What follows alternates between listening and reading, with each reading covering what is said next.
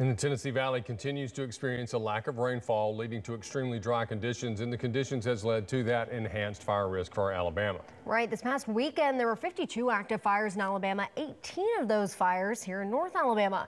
News 19 meteorologist Jessica Camuto has more on the enhanced fire risk in the area. Deep as we put a fire lane in, that would be from, almost a foot up, and we're not seeing any moisture.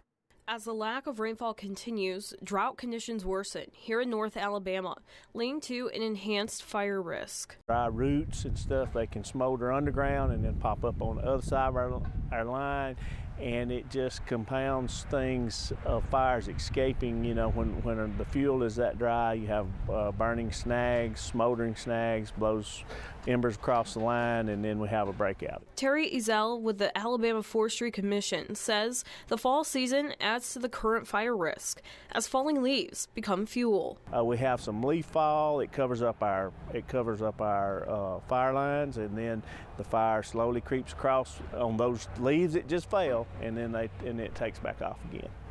Aircraft is used to assist firefighters by suppressing fire, but more importantly, we're patrolling every day. When it upticks like this, we may make 2 rounds a day. When we're not busy with fire or rehabbing our equipment, we actually patrol ourselves. On Sunday, an aircraft spotted a fire in Lawrence County that had rekindled.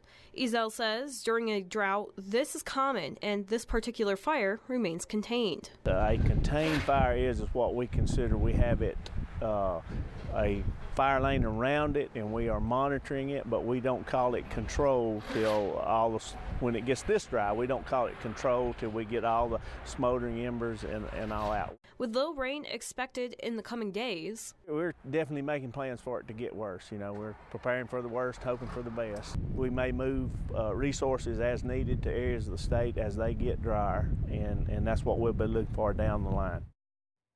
A fire alert remains in effect for the area. This means that to burn over a quarter acre, you must have a permit. Those who are caught will face a misdemeanor, and we'll have more information on the fire risk for the area on WHNT.com.